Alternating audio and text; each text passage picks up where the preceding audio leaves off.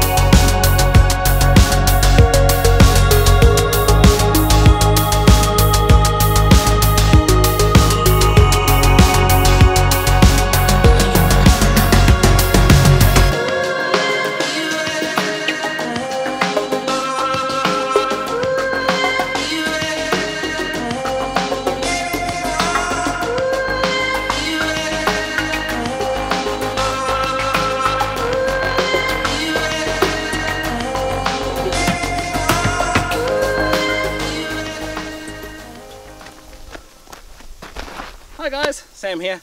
I'm at the 42nd Traverse. I've decided to call it a night. I'm just pulled over here to set up camp. There are a few other options on the way, but they were all sort of too small in the sense that they wouldn't give me enough height to be able to open the roof tent, because most of this track is pretty overgrown. But yeah, it's been an interesting track, nothing too difficult yet. It's just been high range the whole way. A few little tight corners and little crossings, but nothing too difficult.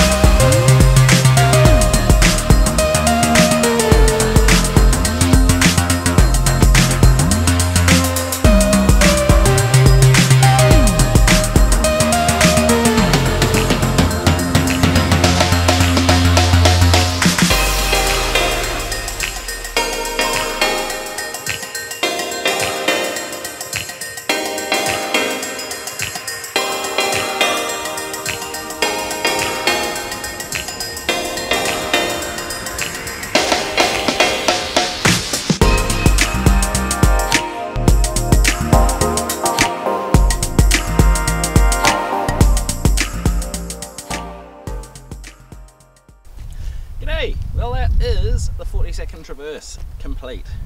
This is the national park end, Kapoor's Road, which is where I understand most people start and head in. There are a few technical spots, river crossings, a bit of a few clay sort of climbs.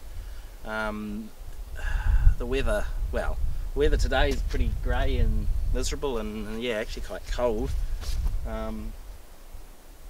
And it rained most of the night, so the track was a lot more difficult this morning than it was last night heading in. However, still quite a gentle, easy touring track, I suppose you'd class it.